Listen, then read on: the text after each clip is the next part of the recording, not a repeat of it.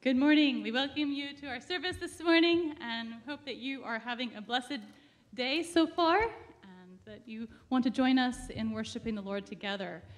And we will begin with our call to worship, so I invite you to stand.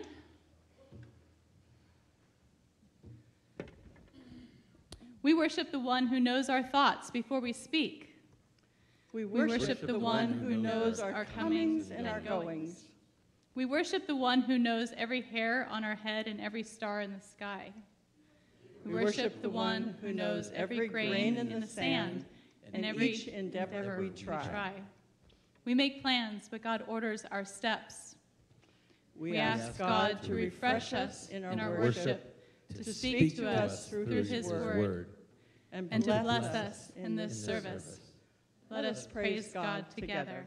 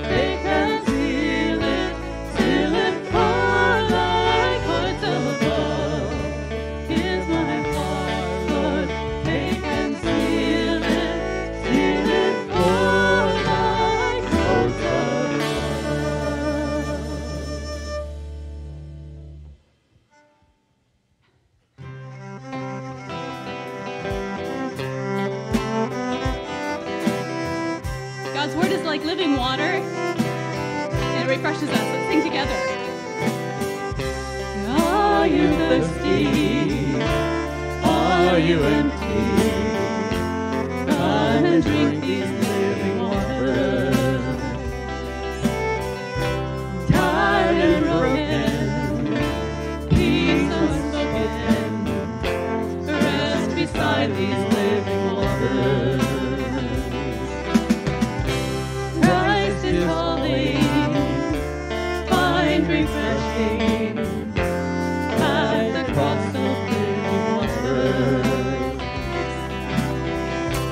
lay your life down. All the old ones rise up in these living waters. There's a river that flows with mercy and love, bringing joy to the city of our God. There are hopes, it's secure, do not fear anymore. Praise the Lord, living waters.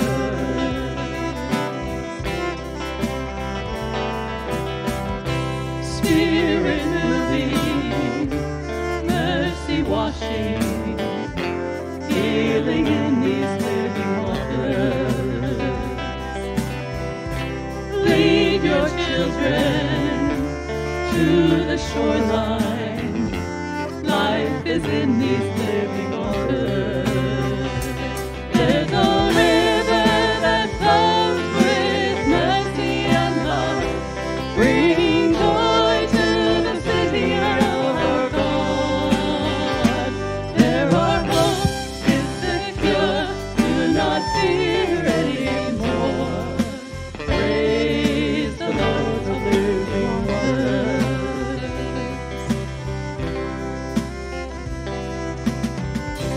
Are you thirsty? Are you empty?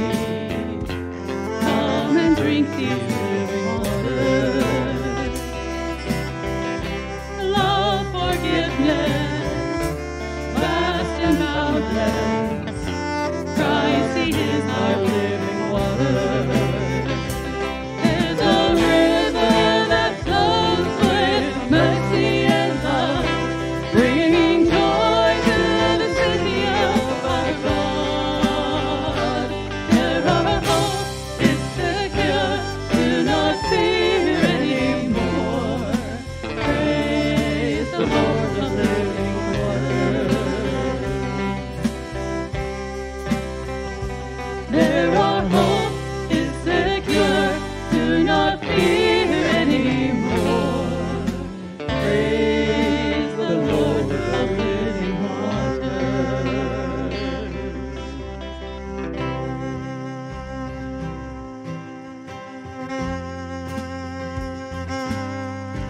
Share the good news of the gospel. We need healing shore to shore. Trusting in God's sovereign guidance, kingdom bells will open doors. We trust not forevermore. God of grace and God of glory, on your people pour your power. Grant us wisdom, grant us courage for the facing of each hour. God of hope and God of mercy, may this nation seek your face. See our failings, see our falling. We need healing and your grace. Pressing onward, finish strongly in this race we have begun. We will not let sin ensnare us. Hope in Jesus is our song. Soon an everlasting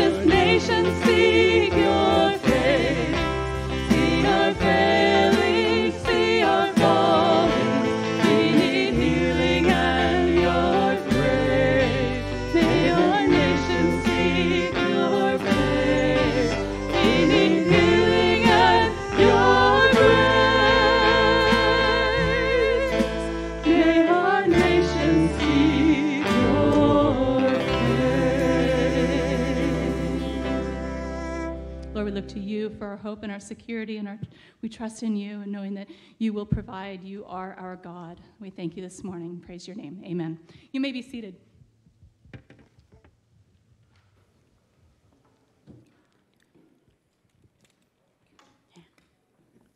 Thank you. Amen. It's a little loud. God is a God of grace and hope and mercy. And yes, we give all glory, honor, and praise to him, and we praise him for kids. Thank you. Come on down, kids. This is not time for our kids' message. We welcome all the kids. Come on forward. Any of you kids who want to come and join us on the steps, you're welcome. All right. A lot of kids here. We love it. All the kids are back from vacations. And we thank you. Carol's back. Hallelujah. Welcome back, Carol. We missed you. We welcome all the kids who are here in person, all you kids who are new. We welcome everyone online. I see we have a few new people here. We want to say welcome to all the way from Japan. So let's see, we have Carol's cousins, right? I wrote their names down, Chriselle and Cassandra. They're visiting. Welcome. We're glad that you are here. They're going to be here this week, so welcome. And your siblings are here too. We thank you for coming, kids. And we see two other kids, new kids, Zoe, right? And Moses, right? I get the names right? Welcome. We're glad that you're here. And I see, let's see, where's Betty and Mac? Two new kids. All right, Betty and Mac, we welcome you here too as well, your first time. So we're just glad that all you kids are back. Everyone have a fun summer? You back in school now? How many kids are back in school? All right. Are you happy? Yes, I love it. Okay. School is good, right? We want to be in school, right? We miss Diana and Bella. They're still traveling in Bulgaria, but they'll be back this week, right? Well, today is a very special, special day because it's a special birthday. Whose birthday is today, Lisa? Your dad's. So we want to say, happy birthday, Pastor Dave. Everybody ready? Happy birthday. You get to wear the birthday crown. Can you give that to him? We celebrate Pastor Dave. It's my brother Walt's birthday today, too. And it's also Tanya's birthday. Tanya, she joins us online each week, and she's all the way in Canada. Cliff Coolidge. Oh, Cliff, we wish happy birthday to Tanya and Cliff Coolidge and my brother Walt. Any other birthdays today? We don't want to miss anybody. Your sister, too? All right, well, happy birthday. Wow, it's a big day for birthdays. I love it. A big day to celebrate. Well, our kids' message today is the breakfast of champions for God. Right? What does it mean to be a champion? Yes. Winning many challenges. Yes, I love that. Yes, Johan, what's a champion? Did you say yes, Johan? Doing something? Yeah, doing something. Yeah, actually doing something. You can be a champion just by doing something and not sitting around, right? You don't want to let life pass you by, right? Well, a champion is also, they do great things, right? They overcome hard challenges and hard times. They can be the best at something, the best at what they are supposed to be, right? Never giving up, right? When you're going through a really hard goal, you have a goal in mind, never giving up. You persevere to win the prize, like the Bible says. Maybe you're winning a special contest or something. We're going to have Juhan come on, and Yeji, you're going to help me with the treasure box today. Let's see what God has in his treasure box to talk about being a champion for God. Okay, we're going to take this one out first. Well, things kind of fell around in there. Okay, let's hold that up. Has anybody heard of this kind of cereal? No, yeah, it's not very popular now, but this is Wheaties. Okay, folks, what is Wheaties known as? The breakfast of champions, right? They're celebrating 100 years of having champions on their box, right? So who's on the box this time? Simone Biles, right? So she is an Olympic gymnast, right? She's very famous. She is a champion in gymnastics. She has the most medals in gymnastics of anyone ever in the whole United States. She has 32 medals. And she has overcome many challenges in life. She was in foster care, and then she was adopted by her grandfather, right? She says that it was her faith and her family that made her wildest dreams come true. And now she is an Olympic champion. Something else she says on the box that has a quote from her: "Don't wait until you've reached your goal to be proud of yourself. Be proud of every step you take toward reaching that goal." Amen. And I love that she shares about her faith in God and how God helped her to become a champion. And God put special people in her life to help her along the journey. Okay, why don't we give that box to Pastor Dave, since it's his birthday and he's a champion. He gets a box of Wheaties because he's a champion for our church and for us, right? Okay, let's hold. Who's that up? Go ahead. Be gentle. Nice. No, be respectful. Yeah, there you go. Okay, now who's that? Jesus. Where do we learn about Jesus? In what? Here, Yeji, why don't you hold this? The Bible, right? The Bible is filled with stories of champions for God. Who are some of the champions for God in the Bible? Tell me some names. Just say the names. Who do you know? Who's in there? Say a name. Just say the names. Matthew, yes. John, yes. Anybody else? Yes. Moses, Daniel. Anybody else? Moses, Noah, Abraham. How about some women? Yes, Lisa. Esther, yes. Esther and Ruth. Mary and Martha. We got Timothy. We got Paul and Peter. Queen Esther, yes, Queen Esther, right, but she wasn't a queen at first, right, but she was very brave and she was a champion for God. Well, this summer we're also learning about King David, right? King David was very successful in life because he walked closely with God. He obeyed God, and God blessed him in many, many ways. Even when David messed up and made mistakes, God blessed him because he was faithful to follow God. David was a champion of God. So what are things that make a champion of God? How are we a champion for God? How can we be a champion? What can we do? We can believe in who? Jesus. Right, we believe in God. We believe in Jesus, right? What else can we do to be a champion? What are we doing? What am I doing here? Pray. When we pray, right? We pray. We read the Bible. Reading the Bible, we can be a champion for God. Praising God, we want to praise Him like we were worshiping earlier. When we follow God's laws, like the 10 Commandments and other things that He writes in the Bible. How about the fruit of the Spirit? When we live as the fruit of the Spirit, then we're also being a champion for God. The breakfast of a champion for God includes all these things, right? And God says the Bible is our daily bread. We need to read our Bible and pray to Him and praise Him every single day. When we get up in the morning, think about that breakfast that we're going to have and how are we going to include God in our day and put Him first, right? Well, yes, Jesus was the biggest champion for God, right? He even followed God, and he prayed to God. Here, I'm going to hold him. Let's hold him up. So, yeah, we can. There we go. We have to be respectful of Jesus. We need to follow him. We need to do what he did. You know, Jesus surrounded himself with good people, right? People who were faithful and who followed him, just like King David did. King David had some mighty men who were following him and who worshiped God with him, and they actually fought many battles together. God gave David faithful people to walk alongside, right? Well, we all need these kinds of people in our lives. We need to listen to our parents and our grandparents and to learn from them how to follow God.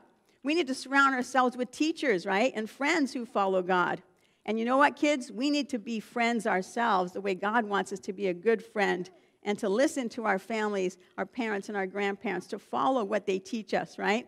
We have siblings even. We want to get along with people. We want to love people like Jesus did.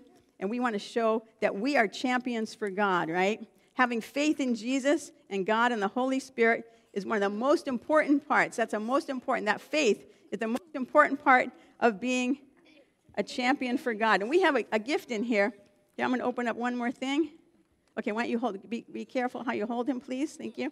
And here, we're going to give this to Pastor Dave. It's a birthday gift. And we'll have cereal for all the kids later. We'll get those out later. But Pastor Dave, you get the shield of faith for your birthday because you're a faithful champion in God's kingdom. We appreciate you. It says in the Bible that when you take up the shield of faith, you can extinguish all the flaming arrows of the evil one. So when we have faith in Jesus, we can overcome challenges and be champions for God too. All right, we're going to have, Yeji's going to say the prayer for us, and then we'll go. You saw that? All right. Say it nice and loud and hold it real close to your mouth. Dear God, you're amazing. You know all things. You give us strength and energy. You give us the Bible, and you teach us about many people of faith who are champions. They overcame many hard things. Because of your love and provision, they did mighty things. Thank you for Jesus, the biggest champion of all. Help us to follow him. Help our faith to grow. Teach us your ways. Protect us from your temptation. Show us the right way to go. Help us to overcome the hard things in life. Bring people in our lives who are faithful to you and who can teach us to walk with you. Bring your healing and comfort to those who are suffering. Bless Pastor Dave and Tanya and all those celebrating birthdays. Bless your church and your children and here and around the world. Help us all to be champions for God. In Jesus' name we pray, amen. Amen. Thank you, kids. Now let's go. All kids, follow us through those doors right there. We're going to have our Bible lesson and activity together. Hallelujah.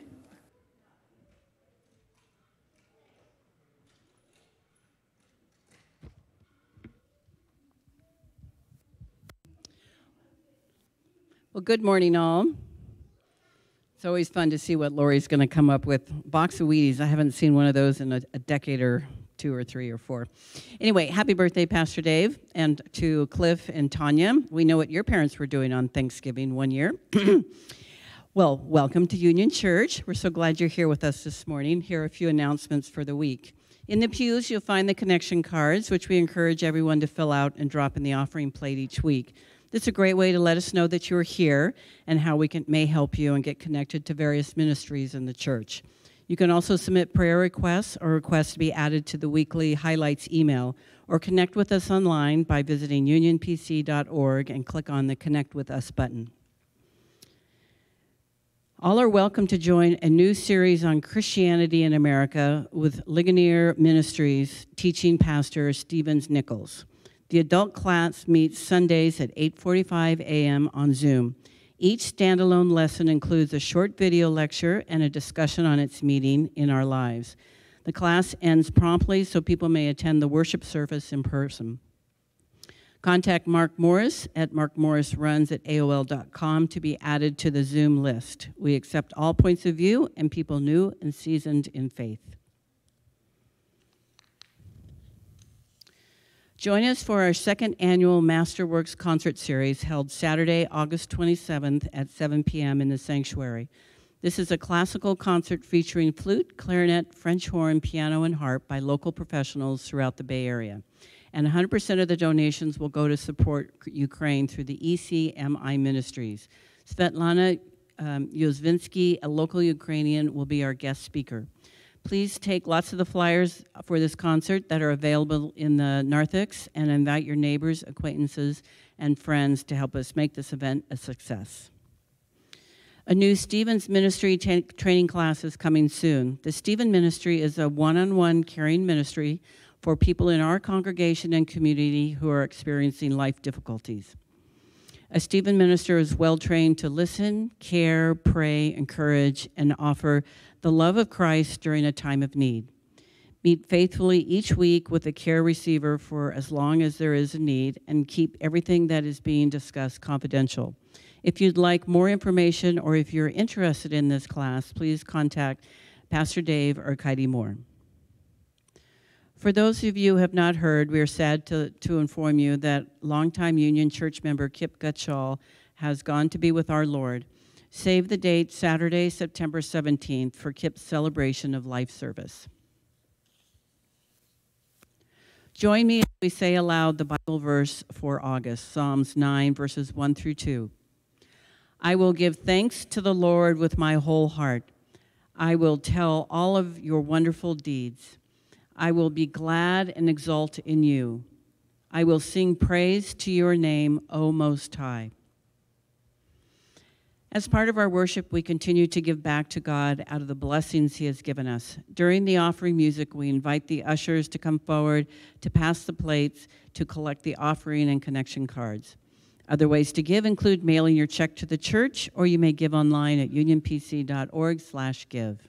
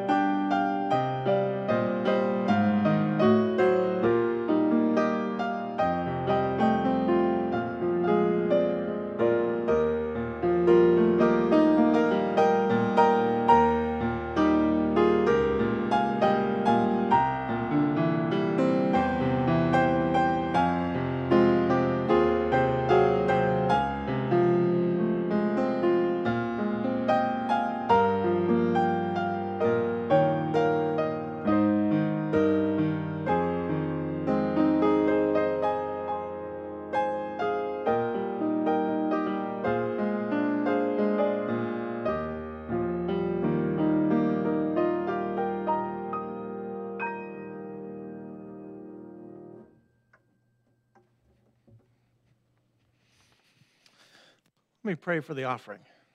Lord, thanks for the opportunity to give back to you out of the abundance that you have blessed us with.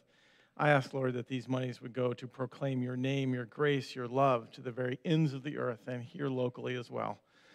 Lord, use us as a lifted up offering, our lives also.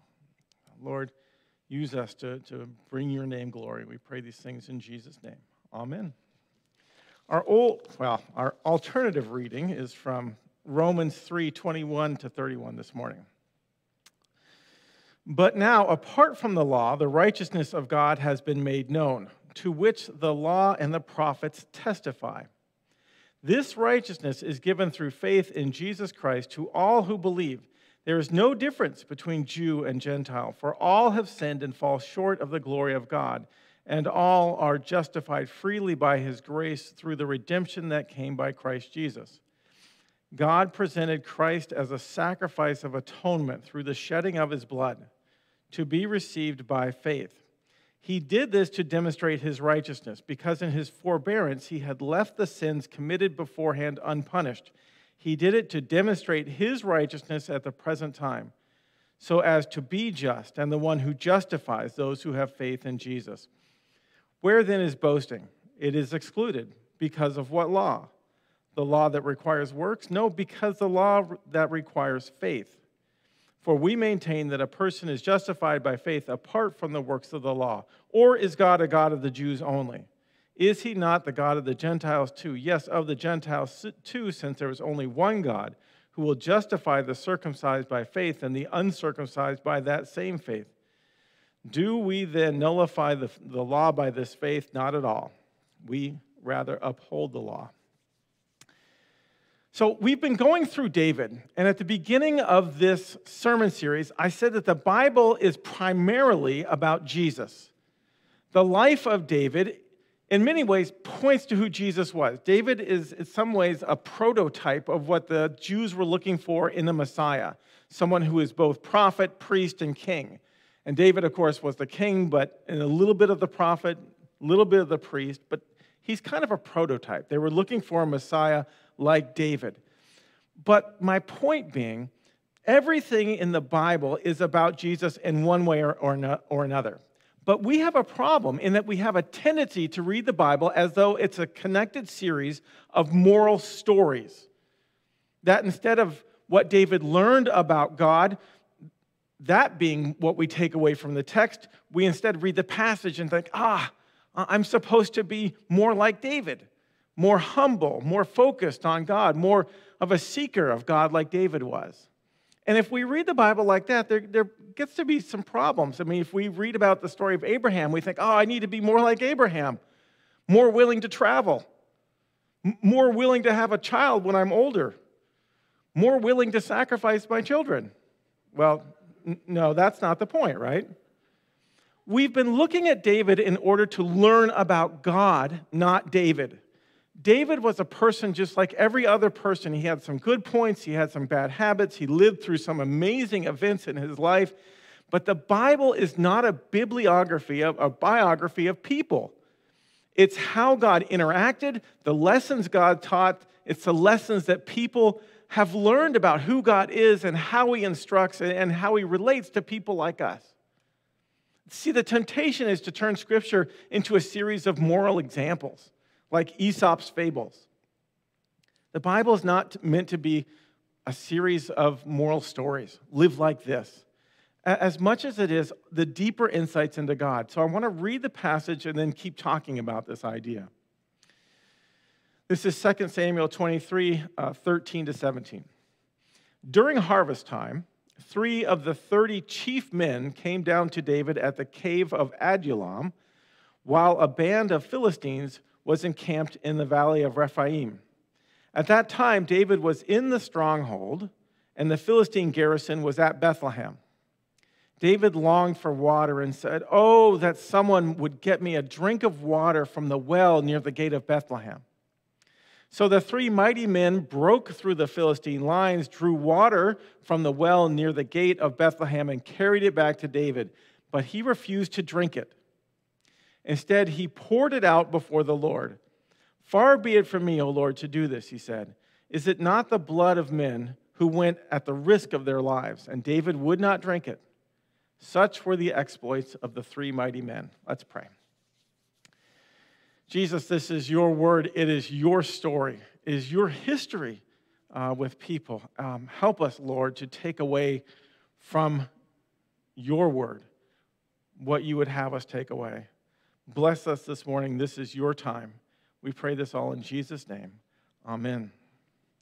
So do you remember the end of the Gospel of Luke? Jesus has been resurrected, and he is alive and well, and 2 of the disciples were taken off. They had left Jerusalem, and they were heading towards Emmaus.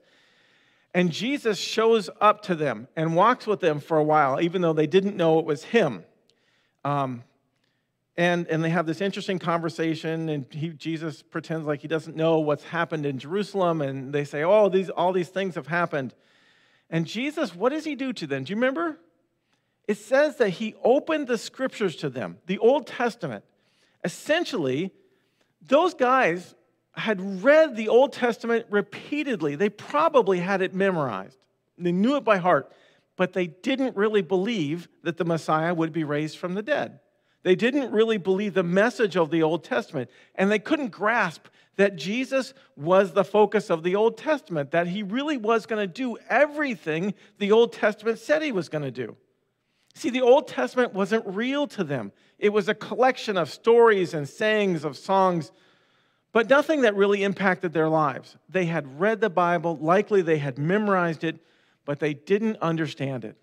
In Luke 24, it says, beginning with the law of Moses and all the prophets and the Psalms, Jesus showed them what was said in all the scriptures concerning him. See, the thing is, they had been reading the Old Testament on a moralistic level, on an Aesop's fable sort of level. They failed to understand that everything in the Old Testament pointed to Jesus. Every priest in the Old Testament points to the true priest, Jesus. Every prophet in the Old Testament points to the true prophet, Jesus. Every king in the Old Testament points to the true king. Every servant in the Old Testament points to the true servant. Every hero points to the true hero. Every person fighting for justice points to the person who is justice. And so what I'm saying is we have a choice, and we can either read the Bible as if it's all about Jesus, or we read the Bible as it's all about us. And the stories are about us, and we might learn a lesson in how we can live our lives. And if that's how we read the Bible, that becomes a problem. Because when we read it like that, we end up feeling lost and despondent, because then the Bible, when we read it, just becomes a big finger wagging at us all the time, all the things that we've done wrong. It's my mom threatening to put me in my room because of what I've done. I'm a little kid again.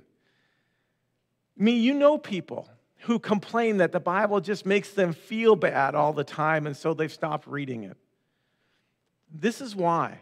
They're reading the Bible as a series of moral lessons rather than allowing the text to lead them to Jesus. I wonder if there are some people here that are like that, have been brought up like that. And you thought, wow, Christianity, you thought from time to time, is just about making people feel bad. One of our neighbors, I invited to our Alpha program, and she hasn't come yet, but I'm still working on her. And I invited her, and she said, listen, I already have enough guilt. Why would I want more? And I said, listen, if you think Christianity is all about guilt, you don't understand it at all. You've got it totally wrong.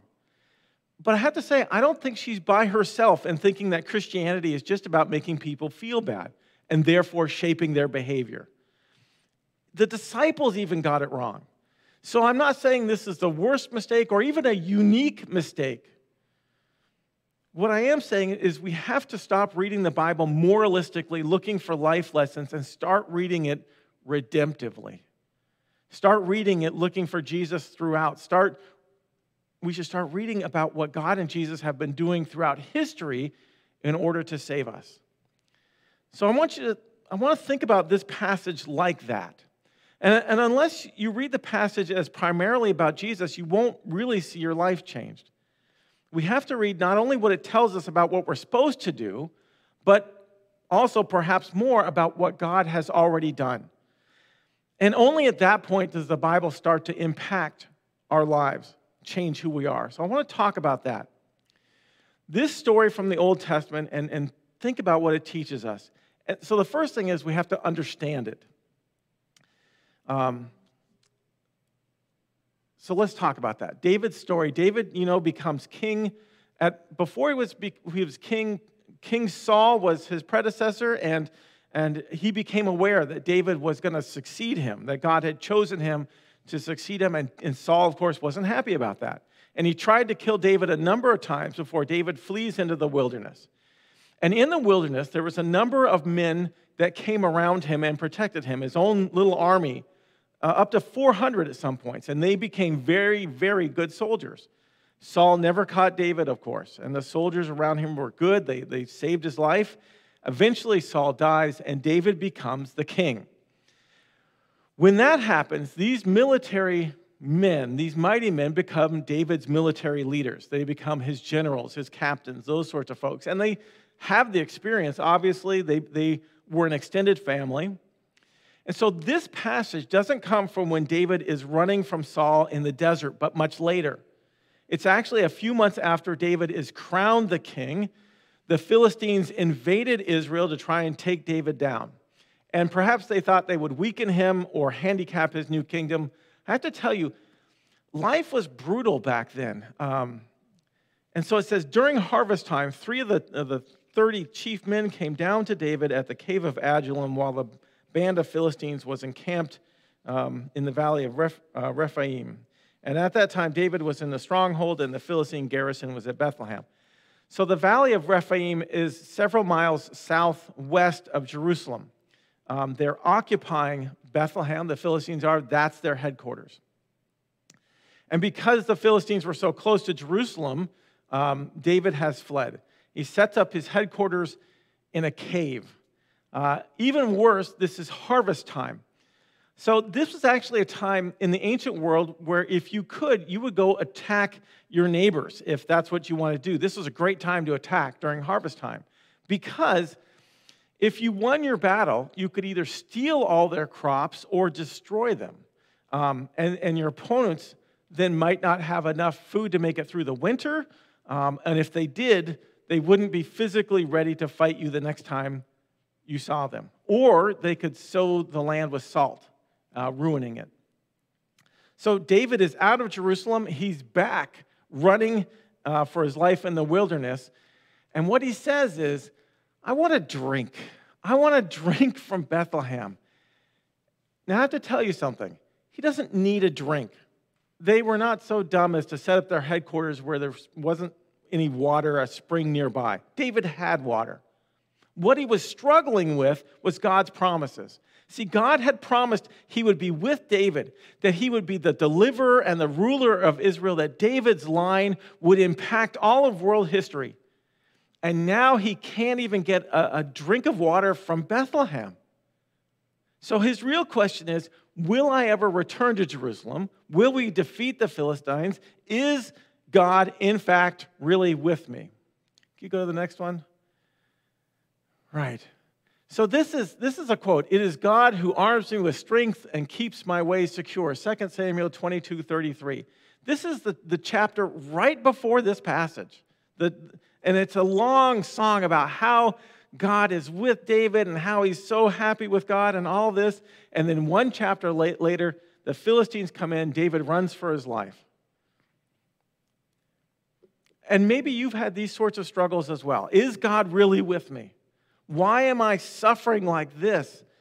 And David's suffering took a concrete form in this water that he wanted from the well. And I think the water represented God's promises. And of the 30 mighty men, the best 3 were with David again, and their names were Josheb, Eleazar, and Shammah. And they hear David's request, which I don't think is a request towards them. I think it was a plea to God. And they decide they're going to go get the water. David didn't ask them. David didn't dare them. David didn't command them, but they want to encourage David. And the truth is, we don't get a whole lot of information about what they did to go get this water. I mean, they had to go break through the Philistines' lines. There was various patrols. There was a garrison, a headquarters at Bethlehem. They broke through that. They got the water and then turned around and had to fight their way all the way back to where David was. I mean, it's a heroic task that they took on, and yet the Bible doesn't make much of it. And just as an aside, the Bible never romanticizes the gory details of battles. We don't even get the gory details of Jesus' death. It just says in there, they crucified him. I mean, it's years and centuries later that people kind of wrote down what that really entailed. But all that gory stuff. What we do know is that the Philistines had patrols out. There was a garrison. They had to fight through them, break it. You know, this is an amazing amount of fighting. These are mighty men indeed. David is awed by what they did, overjoyed. But he pours it out before the Lord. Now, I have to tell you, that wasn't David wasting or belittling their effort in pouring it out. What he has done is he has turned it into a thank offering before the Lord. It was an act of worship, that this water that they had gotten had become sacred, holy because of the sacrifice to get it. Effectively, David is saying, okay, I realize now, through the sacrifice of these men, them risking their lives, that God really is with me. And not only that, but what they proved also is that the Philistines could be defeated. This is just 3 guys going against 60, 100 maybe. I mean, this could have been the turning point in that war. Perhaps the reason we know the story. The three men could have known that this courageous act could turn the tide of the war around, could put some starch into the spines of the regular fighting men. Perhaps even they knew that David was searching for a reason to believe that God was still with him, and they were going to show David that God still was. And they bet their lives on the idea that God is with his people. And when they came back with this prize, David says, because this is the blood of these men, this is a life poured out, it has proven to me that God is with me and that God will save us. So the question then is, what do we learn about God? Well, the first thing is, everything we have is a gift from God. The water was not a trophy, it was a gift from God. It wasn't won through guile or strength or sneakiness. It was a gift of God. And that's why the water is poured out. It was a gift that was offered back to God, almost like an offering, right?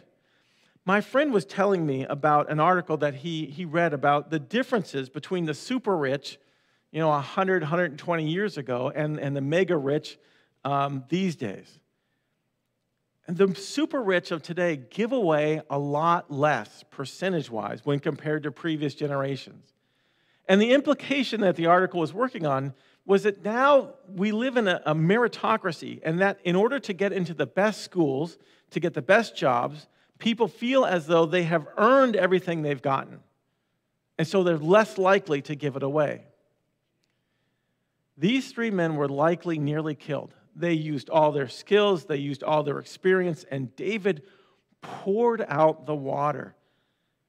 In some ways, David is reminding them that their skill, their experience is a gift from God. Their brains were a gift from God. Whatever you have in life, it's a gift from God. The money that you've earned, the place that you have in society, it's a gift from God because you use the brains and the body that God gave you. The next thing I want us to think about and see is that Christian leadership should point people toward God, not themselves. I mean, I suspect that part of what David is saying to the men is that they were serving him because they were serving God first. And the whole idea is for him to point to God, look beyond me to God. Now, I will say it's fine to have Christians that you admire for their writing or for their faith or their commitment, but we have to look past them to see God. If Christian leaders are content with having people look at them, copy me, gosh, that'd be awful. Worship the leader instead of God, that will never end well. I think of all the people who have become disillusioned by Christian leaders and left the faith. I was reading an article this week about a pastor who went on a 20-minute rant in the middle of a sermon because his congregation refused to buy him a Movado watch. And I thought, gosh, how is that bringing glory to God? So just be careful with those sorts of folks. Your life, my life, is meant to be a signpost pointing to God, pointing to Christ, not puffing ourselves up. If everything is a gift, and it is, then we have to point to God. When people admire you, point to God. When people ask you for advice, point to God. When people sacrifice for you, like these guys did for David, point to God. Make sure that God is honored and glorified in all you do. Don't let any leader, especially a Christian leader, exploit you for their gain. Let them point you to God. Let them grow you in your faith in Christ. And the last thing I think we can take away from this is really discerning what a leader wants. I mean, for them, their leader was David, but ours is God. And so how do we respond to what God wants? Well, David sighed, right? And the men reacted to that sigh. He made this plea. But God commands. And there's a huge difference. There's a world of difference between a follower of Jesus and a religious person. See, a religious person asks the questions, what do I have to do? I mean, I need help. I need strength. I need wisdom. I need forgiveness. So how do I get what I need? But a follower of Jesus concentrates on God's heart. What does God love? What does he rejoice in? How do I become a part of that? It isn't about following the rules, but seeking God. And I've illustrated this in the past as having us all imagine that we're on a table, and the table has some edges. And in the middle of the table is the cross, Christ. And we're looking towards the cross. We're heading towards it. But there are always some people who are on the table trying to figure out if this is where the edge is. Am I still in or am I still out? What if I do this? Is that too far over the line? And if you're doing that, you're not focusing on the cross. You're not focusing on Jesus. And that's what we really need. We need the joy of Christ because it becomes our joy. We need the love of God because that becomes our love, that we delight in his delight.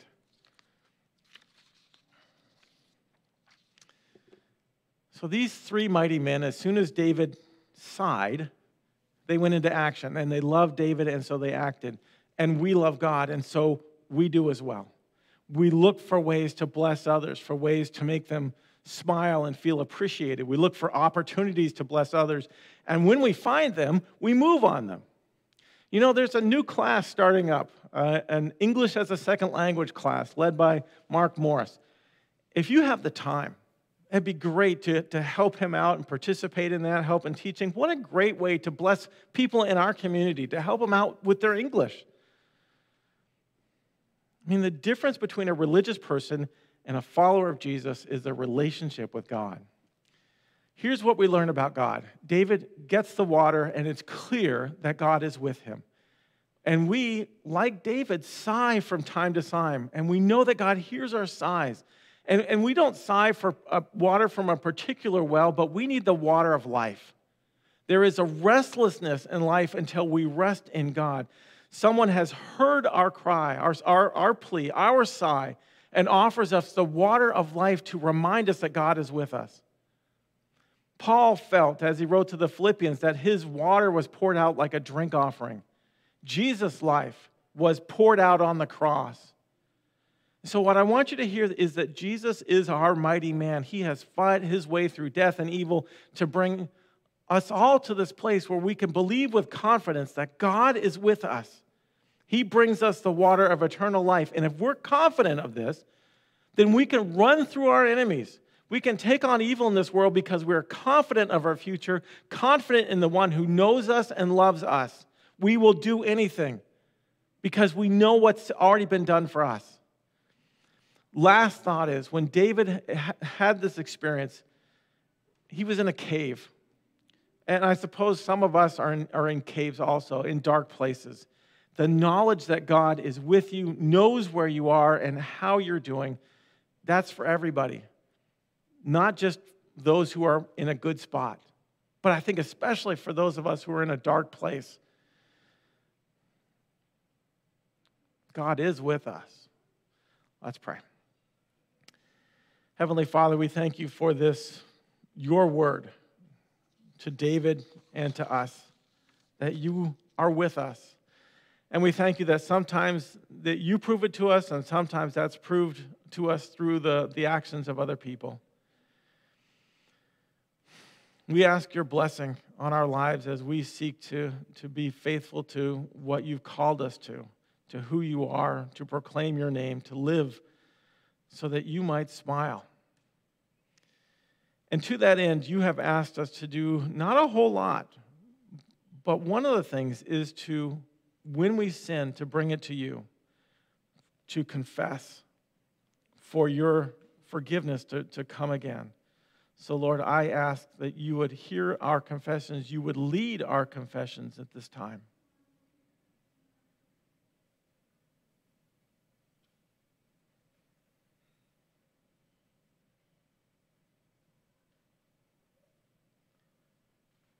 Heavenly Father, you know who we are and where we are. You know what we struggle with. The sin that so easily entangles, whether it's through the things that we say or refuse to say, like I forgive you. Whether it's through the things that we do or refuse to do because it's inconvenient. because we don't feel like it. Even our thought life, Lord, needs to be redeemed, cleansed by you. And so, Lord, we offer up all of these sins, confident that you have given us this water of life that cleanses us from all unrighteousness, and that we can rest assured in the comfort and grace of your love. Lord, we are thankful for your forgiveness and grace yet again. We pray these things always in Jesus' name. Amen. The good news of the gospel is that we are forgiven people. We are not perfect people by any stretch of the imagination, but we are forgiven. We are graced because God is good, and that's the gospel. Amen. Let's stand for our final song this morning as we continue our worship with "O Worship the King."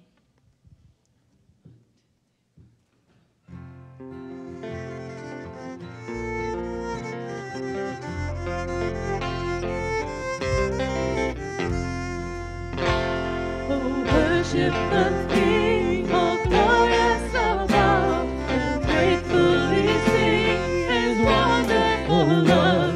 Our shield and defender, the Ancient of Days, pavilion in splendor, unburdened with praise.